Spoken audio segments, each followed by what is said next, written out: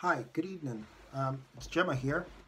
It's just a quick one to share with you 7 reasons why you should read, or at the very least listen to the book of Revelation. Revelation is a book that, for some reason, unfortunately, is not spoken about a lot in churches. It's not read, it's not shared, it's not taught. Not that it's not at all, I don't mean it that way, but people barely touch it. People are scared of it. People feel it's too full of controversy. People wonder about symbolism. They're not sure whether it's literal or and so on. But the thing is, unless people read it, people will not see what's inside. And I believe the Lord wants us to read it. He says it, He makes it clear, and He also He makes it very clear that He wants us to read it. So here's 7 reasons why you need to read, or at the very least listen to, the book of Revelation. Thankfully, we're in an age where computers, mobile phones, spouses, siblings, children, nephews, nieces, parents have the capacity to read to you. So it's not just a case of, okay, you have to pick the book and read. Somebody else could read it to you as well. An app could read it to you as well. So here are 7 reasons why you need to listen to or read the book of Revelation. Number 1 is found in the first verse of the first chapter. The book of Revelation, the word revelation is the word apocalypse, which means an unveiling, a revelation. It's not the word to mean doom and gloom, which is how people paint things today, but it's the word an unveiling, a revelation, a revealing of sorts. So it says in the very first reason is the apocalypse is given by God to Jesus for His servants, you and I. The apocalypse is given by God to Jesus for us, so we know the things which will quickly come to pass. Revelation chapter 1 verse 1 says, the revelation of Jesus Christ, which God gave unto Him to show unto His servants things which must shortly come to pass, and He sent and signified it by His angel unto His servant John. So that's the first reason. God gave it to Jesus for you and I. Second reason, a blessing is promised to the reader and hearer of the book. This is found in verse 3 of the same first chapter. It says, blessed is he that readeth, and they that hear the words of this prophecy, and keep those things which are written therein, for the time is at hand. The only way in which you're going to keep the things which are written in this prophecy is that you hear it or you read it. You need to be acquainted with it in order to keep it. Without being acquainted with it, you can't keep it. But God says, blessed is he that reads and he that hears the words of this prophecy. I mean, he, she, they, them. Blessed is he that reads and they that hear the words of this prophecy and keep those things which are written therein, for the time is at hand. The third reason is found in verse 11. The letters are written to the 7 churches, but these letters are instructive not just to the 7 churches that existed then, but to the churches that exist today and us as individuals. If you read the letters to the churches, in particular in Revelation 2 and 3, one of the things you see Jesus saying consistently, almost at the end of every letter, in fact, at the end of every letter, He would say things along the lines of, he that has an ear, let him hear the things which the Spirit saith unto the churches. Let he that has an ear. Let me give you an example. In Revelation 2, in verse... so this is the letter of the church to Ephesus.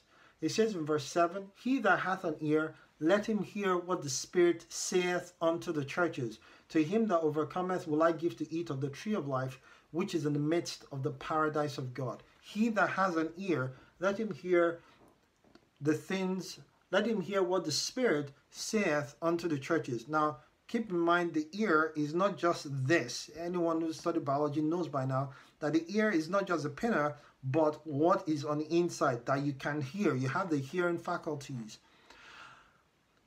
The fourth reason is we see in chapter 7 in verse 14, as well as Revelation chapter 20 in verse 4, we see what appears to be the raptured and the tribulation saints in that order.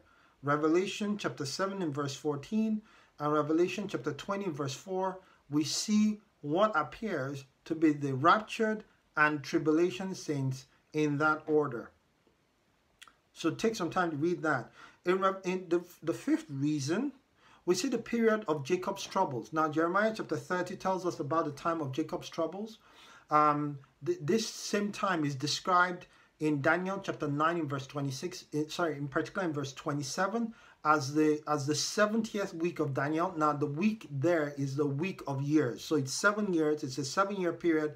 It's not talking about a week of days, as most people assume for some reason that I'm saying. I mean, no, not for some reason. In the West, in general, when we hear the word week, we think about days, 7 days. But when the Bible uses the word week in the book of Daniel, chapter 9, in verses 24 to 27, it's talking about years, weeks of years. And so in Revelation chapter 6, all the way down to chapter 18, we see the period described by Jeremiah in Jeremiah 30 as the time of Jacob's troubles, explained in great detail. And we see a bit of it in the book of Zechariah as well. So we see the period of Jacob's troubles explained or told us in advance in Revelation chapters 6 all the way to 18. The sixth reason why you need to read the book of Revelation is the wedding of the Lamb is mentioned in Revelation chapter 19, in particular in verse 9. If you take a look, you find the wedding of the Lamb is mentioned. That's quite interesting when you consider that many people believe that the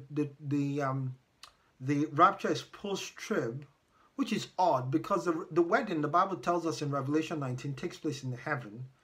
If it takes place in heaven and Jesus Christ comes back from heaven to earth to defeat the enemies of Israel, to end the tribulation, how is the wedding post-tribulation?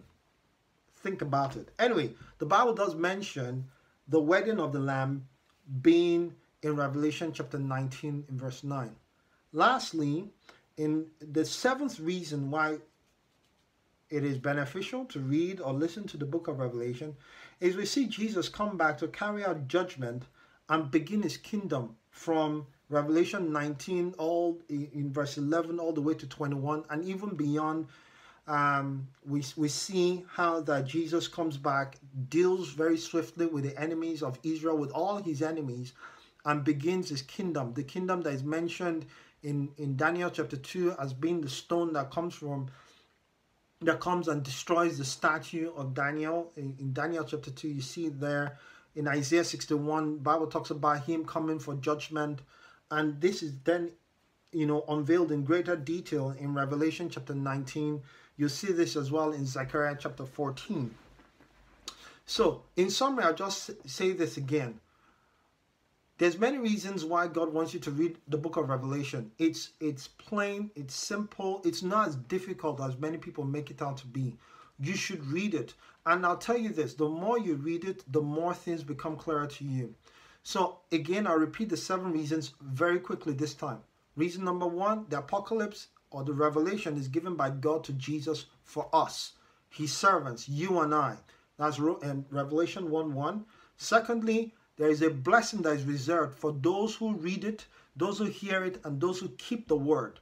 Revelation chapter 1 verse 3. Third reason, the letters to the 7 churches are instructive for us as believers and as the churches. Revelation chapter 1 verse 11 and the entirety of chapters 2 and 3. Fourth reason, we see what appears to be raptured and tribulation saints in Revelation 7 in verse 14 and Revelation 20 in verse 4 respectively. Fifth reason, we see the period of Jacob's troubles painted clearly, very clearly in Revelation 6 all the way to chapter 18. And then sixth reason, the wedding of the Lamb is mentioned in Revelation 19 verse 9. And the seventh reason, we see Jesus coming back to carry out judgment as a king and begin his kingdom, Revelation 19 verses 11 to 21. Honorable mentions goes to how that we see the bride coming out of heaven as we see the body of Christ coming out of heaven as, or the New Jerusalem coming out of heaven as a bride adorned for her husband, and so on and so forth. I wanted to keep this short, so I'm going to keep this short. There's many reasons to read the book of Revelation amongst these 7 that I've mentioned. Take some time, go read it. Don't follow the people who think the book is too complicated. Don't follow the people who think the book is too controversial. God bless you.